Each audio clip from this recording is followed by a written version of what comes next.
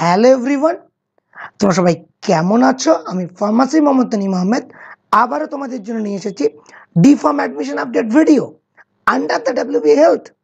আমরা অলরেডি আলোচনা করেছি নতুন সমস্ত আপডেট, রেজিস্ট্রেশন প্রসিডিওর এবং অ্যাডমিশন রিগার্ডিং আরও যে সমস্ত তথ্য আলোচনা করার ছিল। আজকে আমরা আলোচনা করতে চলেছি regarding the document verification R list of document. তোমরা সকলেই জানো যে ডকুমেন্ট ভেরিফিকেশনের বা যে অ্যাডমিশনের ডেটগুলি চেঞ্জ হয়েছে। এখানে যে ডেটগুলি দেওয়া আছে 12 এবং 13 তারিখ, সেই ডেটটা চেঞ্জ হয়ে 14, 15, 16 হয়েছে। তার রিগার্ডিং ভিডিও আমি আপলোড করে দিয়েছি, যার লিঙ্ক তোমরা ডেসক্রিপশন বক্সে পেয়ে যাবে। এটা ছাড়াও তোমাদের যে আরও মূল যে তথ্যগুলি ছিল, like PPharm, A2, A1, B কোনটা কোথায় লাগবে, কোনটা কোথায় লাগবে না। তো প্রথমে আমি PPharmগুলোতে একটু যাই। আমরা যদি এই 20 জুলাই 2022 এখানে এই নোটিশটাতে যাই, এখানে কিছু PPharm দেওয়া আছে, আমরা দেখে নিই PPharmগুলো। এই যে PPharm A1, PPharm A2, তারপরে PPharm B, দেন PPharm C মেডিকেল ফিটনেস, দেন PPharm D, দেন এটা যে certificate of disability for physical handicap candidate, and last one is the declaration. এই PPharmগুলি কাকে দিয়ে ফিল আপ করবে, কার কোনটা ফিল আপ করতে হবে, এগুলি আজকের ভিডিওতে মূলত আমরা দেখব। এবং তার সঙ্গে সঙ্গে at the time of document verification key key documents তোমাদেরকে নেওয়া হবে। তো প্রথমে এখানে যাই। এখানে কি বলেছে? এখানে বলেছে in original as per the format available in the same website PPharm A1, এই যে এখানে ওয়েবসাইটটা দেওয়া আছে, এটার কথা বলেছে। PPharm A1, A2 and V as applicable at the time of the first round admission and original document verification in the allotted college on 12/9/2022 and 13/9/2022। এই দুটো ডেট কিন্তু পরে চেঞ্জ হয়েছে, যেটা আবারও বললাম, এটা আপডেটেড ভিডিওটা আমি দিয়েছি। ডেটগুলো চেঞ্জ হয়ে 14, 15, 16 হয়েছে।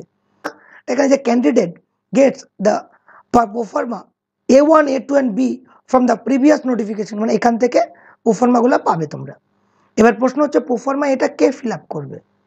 The candidate have to produce the domicile certificate issued by the appointed authority. Mainly যেগুলো দেওয়া আছে, প্রথম PPharmটা দেখায়। প্রথম PPharmটা কি বলছে? রেসিডেন্টাল বা domicile certificate regarding in the state of West Bengal continuously for the last 10 years as on 31/12/2021। 31/12/2021 ওই ডেট পর্যন্ত, মানে 10 বছরের তুমি যদি বাসিন্দা হয়ে থাকো, তার প্রুফ হিসাবে তোমাকে এই PPharmটা দিতে হবে। এবার প্রথম কথা হচ্ছে এই যে signature of the certified authority, এখানে কে সিগনেচার করবে? এখানে সিগনেচার করতে পারে DM, ADM, BDO, SP, আরও অনেক তোমার অপশন আছে। বাট এই মূলত যেগুলো বললাম, যে DM বা BDOকে দিয়ে এই PPharmটা সাইন করিয়ে নিতে হবে। PPharm এটা সাইন করে নিতে, যদি তুমি পশ্চিমবঙ্গের লাস্ট 10 বছরের বাসিন্দা হও 31/12/2021 মধ্যে। এক। দ্বিতীয় PPharmটা কি আছে? PPharm A2। PPharm A2 এর ক্ষেত্রে আমি যাই, তাহলে PPharm A1 হয়ে গেল।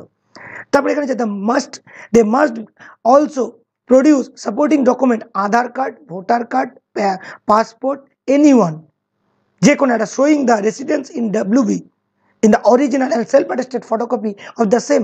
মানে তোমাকে এই PPharm A1 এর সঙ্গে সঙ্গে তোমায় কিন্তু আধার কার্ড, ভোটার কার্ড বা পাসপোর্ট, মেনলি হয়তো যারা অ্যাডমিশন নিতে যাচ্ছ তাদের অনেকেরই পাসপোর্ট তো নাই আশা করি, ভোটার কার্ডও নেই, বাট আধার কার্ড আছে, তাহলে আধার কার্ড আর PPharm এটি লাগছে। এরপরে যেটা আসবো আমি, PPharm A2 must be signed and the certified by the head of the institution from which the candidate has been passed in 10+2 examination in the year of 2022। এখানে একটা বড় প্রশ্ন, তাহলে যারা 2021-এ পাস করেছে তাদের কি লাগবে না? এখানে কিন্তু পুরো ইন্ডিকেট করেছে যে 2022 সাল যে মানে স্কুল থেকে পাস করেছো এক্সামিনেশনটি 10+2, তাহলে যারা প্রিভিয়াস ইয়ারে যারা 1 বছর ব্যাক দিয়েছো, যারা 2 বছর ব্যাক দিয়েছো, তারা কি করবে?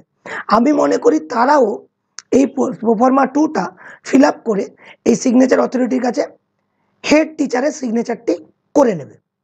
হেড টিচারের যে সিগনেচার এবং সাইন স্ট্যাম্প যা দিয়েছে, designation, full name, address, ID number optional, এগুলো কিন্তু অবশ্যই দিয়ে নেবে। তাহলে হেড টিচারকে দিয়ে বা হেডমাস্টারকে দিয়ে বা হেডমিস্ট্রেসকে দিয়ে প্রোফর্মা 2টা ফিল আপ করছো, এটাও রেসিডেন্টাল বা ডোমিসাইল সার্টিফিকেট যারা লাস্ট 10 বছর ওয়েস্ট বেঙ্গলে রয়েছো অন 31/12/2021। তাহলে যারা রয়েছে তাদের proforma A1 and proforma A2 এই দুটো মেনলি ফিল আপ করতে হচ্ছে। একটা হচ্ছে ডিএমকে দিয়ে সাইন করাতে হচ্ছে বা ভিডিও, আর একটা হচ্ছে হেড টিচারকে দিয়ে। আমি মনে করি সকলেই এটা করিয়ে নেওয়া দরকার। তারপরে একটা প্রোফর্মা আসছে যে প্রোফর্মা বি কার জন্য? residential and domicile certificate for candidate not residing in the state of West Bengal but whose parents are the permanent residents of the West Bengal having their permanent home address within the West Bengal as on 31/12/2021। তাহলে যে সমস্ত candidate West Bengal থেকে belong করে না, West বেঙ্গলের বাসিন্দা না, কিন্তু তার বাবা মা ওয়েস্ট বেঙ্গলের বাসিন্দা, পার্মানেন্ট হোম অ্যাড্রেস ওয়েস্ট বেঙ্গলে আছে, তাদের ক্ষেত্রে প্রোফর্মা বিটা ফিল আপ করতে হবে। এখানেও সেমভাবে এসডিও ভিডিওকে দিয়ে সাইন করাতে হবে। তার আগে এখানে একটা ইন্ডিকেট করা আছে যে certificate from any authority other then this listed above will not be accepted. যে এখানে যে লিস্টেড করা আছে, এখানে যে অথরিটিগুলা লিস্টেড করা আছে, এগুলি ছাড়া আদার কোনো অথরিটি উইল নট অ্যাকসেপ্ট কিন্তু করবে না। আর যে সাইন করছে official issuing domicile certificate must provide his or her full name, designation, place of posting with address, landline or mobile number. He or she should also provide his identity card number if available. যদি I card থাকে I card number, অথবা সেটা না থাকলে full name, designation, place of posting, address সমস্ত কিছু যেন এই ফরম্যাটটা এই জায়গাটা ফিল আপ থাকে বা এই ফরম্যাটটা এই জায়গাটা ফিল আপ থাকে। এটাই মেনলি কিন্তু এখানে বলেছে। এরপরে আমরা আসবো যে কে রেসিডেন্ট না দুটো দিয়ে দিয়েছে, এই যে A1 আর A2 আর এখানে ফর্ম বি, এই দুটো হয়ে গেল। দেন আমরা স্ক্রল করে যদি নিচে যাই, এর সঙ্গে কি লাগবে? Original and 2 self attested photocopy of age proof হিসাবে বার্থ সার্টিফিকেট বা মাধ্যমিকের অ্যাডমিট কার্ড, যেখানে তোমার সম্পূর্ণ ডেট অফ বার্থটি লেখা আছে, সেটা অরিজিনাল এবং 2 কপি অ্যাটেস্টেড কপি লাগবে। দেন original and 2 copy attested photocopy of marksheet 10+2 মানে এইচএস এর মার্কশিট লাগবে, অরিজিনাল এবং 2 কপি জেরক্স, তার সঙ্গে যেটা সেলফ অ্যাটেস্টেড করা আছে। দেন 3 stamp size and 2 passport size colour photograph, মানে তাহলে 3টে স্ট্যাম্প সাইজ এবং 2টো পাসপোর্ট সাইজ, টোটাল 5 কপি ছবি লাগছে তোমার রিসেন্ট কালার ফটোগ্রাফ। তারপরে আছে ওবিসি সার্টিফিকেট বা এসসি এসটি ওবিসি পিএইচ যে কাস্ট সার্টিফিকেট, সেটা সম্পূর্ণ ওবিসি সার্টিফিকেট নিয়ে একটা সম্পূর্ণ মানে সেপারেট ভিডিও বানিয়েছি, এনসিএল রিগার্ডিং এনসিএল কি এবং তোমার কাদের এনসিএল লাগবে না, লিঙ্ক তোমার ডিসক্রিপশন বক্সে পেয়ে যাচ্ছ। তবে যারা এই ক্যাটাগরির মধ্যে পড়ছে তাদের অরিজিনাল এবং সেলফ অ্যাটেস্টেড এটাও 2 কপি করে নেবে। 2 copy SC ST OBC certificate লাগবে। তবে ওবিসিদের শুধু ওবিসি হলেও হবে না, এনসিএল বা নন ক্রিমিলিয়ার হতে হবে। যদি তোমার সার্টিফিকেট ইস্যু হয়ে থাকে 31/3/2021 আগে, তবে 1/4/2021 পরে যদি তোমার সার্টিফিকেটটা ইস্যু হয়ে থাকে তাহলে এনসিএল লাগবে না। তবে ওবিসি নিয়ে ডিটেলস ভিডিও ফরম্যাটটা দেখিয়েছি, কোথায় পাবে ডিটেলস ভিডিও বানানো আছে, ডেসক্রিপশন বক্সের লিঙ্ক দেওয়া আছে। তারপরে আছে self declaration form must be produced during the admission in the allotted college। আমরা যদি এরকম, তারপরে একটা মেডিকেল ফিটনেস সার্টিফিকেট তোমরা কোনো ডাক্তারের কাছ থেকে করিয়ে নেবে। দেন তারপরে যেটা আছে এখানে অবশ্যই ডাক্তারের কিন্তু রেজিস্ট্রেশন নাম্বার অ্যান্ড সিল থাকে। তারপরে এখানে যেটা আছে আই স্পেশালিস্ট, এই যে চোখের যে তোমার টেস্টটা হবে সেটা কিন্তু কোনো রেজিস্টার আই স্পেশালিস্ট দিয়েই করাবে। দেন তারও সাইন স্ট্যাম্প অ্যান্ড সিল বসিয়ে নেবে। সার্টিফিকেট অফ ডিসাবিলিটি সার্টিফিকেট, যেটা তুমি বলেছি স্কিম থেকে করানো হয়েছে, এটা যারা ফিজিক্যাল হ্যান্ডিক্যাপ তাদের জন্য। এবং last one is the self declaration, এইটাকে প্রিন্ট আউট করে রাখবে। এইটা কিন্তু এখানে বলেছে 5D-তে যে সেলফ ডিক্লারেশন লাগবে at the time of allotted college or admission of the college. Last one কি? Candidate are not allowed to fill up more than 1 application form, মানে কোনো ক্যান্ডিডেট যে একটার বেশি অ্যাপ্লিকেশন ফর্ম ফিল আপ করতে সেটা allow করা হবে না। এবং application fees and admission fees are not refundable.